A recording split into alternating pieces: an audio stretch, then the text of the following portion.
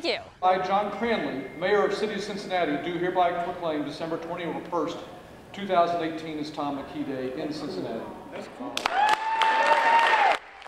After 40 years of reporting in the city he loves, 9 on Your Side reporter Tom McKee has retired. Tom will no longer report the day-to-day news here in the Tri-State as he seeks to spend more quality time with his family. So now we're going to take a look back at the decades of hard work he put in the 9 on Your Side newsroom. For 40 years, Tom McKee has brought his tireless work ethic into the WCPO newsroom. Here, Tom had just made it back from Pike County.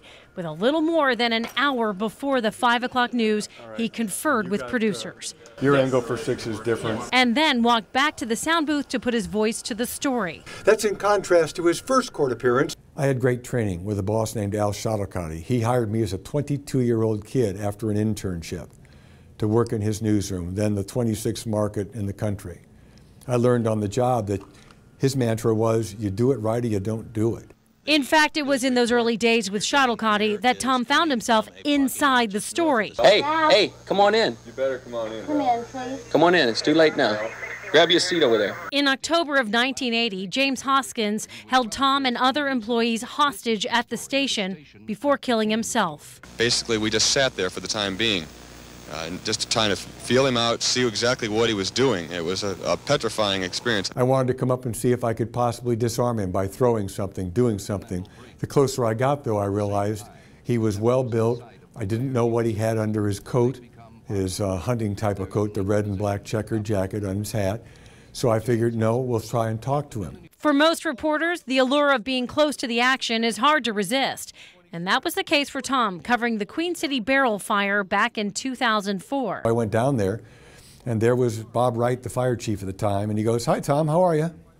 And he knew I was at the command post from that moment on, and I never left the command post. He never asked me to leave the command post. It was exciting because I was right in the middle of it all. It was exciting because I was able to give people real-time information that helped them. It was exciting because that's the kind of story you dream of doing.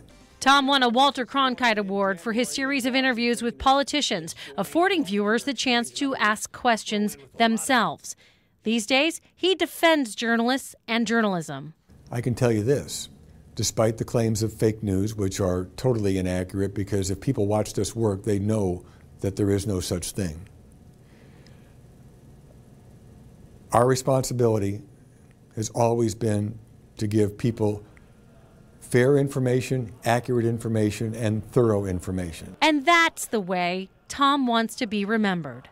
I found if you're fair and honest with people, and if you do your job with integrity, people are going to call you back. They'll do interviews with you. They'll give you information that perhaps they wouldn't give to someone else. You know, it's a two-way street. You be fair with them, they be fair with us, and guess what? It all works out.